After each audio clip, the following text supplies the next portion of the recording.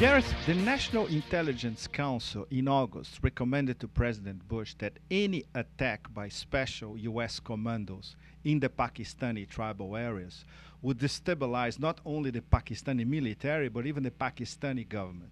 A few weeks after that, the first of what could be many commando raids happened in Waziristan.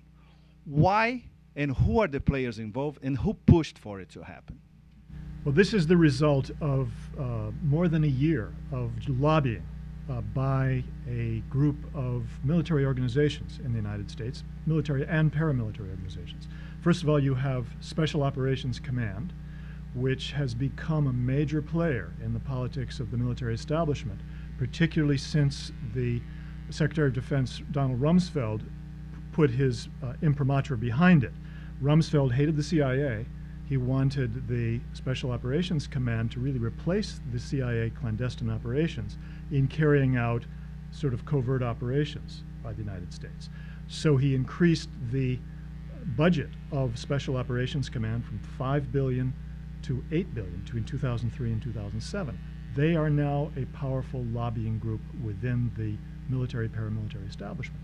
They, of course, wanted the responsibility for going into Pakistan, and they lobbied for that policy ever since the July 2007 National Intelligence Estimate on al-Qaeda, which established that there was a safe haven for al-Qaeda in northwest Pakistan. The second outfit that has been lobbying on behalf of this is the CIA's clandestine force, the clandestine operations branch of the CIA. And they, of course, have been the ones who have done this in the past. They were the ones who went into Afghanistan first, and they've gotten the credit for it. And of course, based on that credit, they wanted to do it again in Pakistan. And they used some of their allies in the media, such as David Ignatius of the Washington Post, to push for the administration to approve the broader CIA authorization for the use of clandestine operations in Pakistan. Up until last year, there were very tight restrictions on what the CIA or anybody else could do within Pakistan. It required a number of approvals, a number of conditions had to be met, and both the CIA and the Special Operations Command were very frustrated by that. And both sides wanted the restrictions removed, both sides wanted to get it for themselves. So you had both sides really pushing the high policymakers of the Bush administration to give it to them, to give them the authorization to go into Pakistan and carry out commando raids. What is the role of General David Petraeus in all this? Because his Central Command starting now in September. Does he want to apply the same counterinsurgency methods that he applied in Iraq in the Pakistani tribal areas with some possible devastating consequences? Absolutely.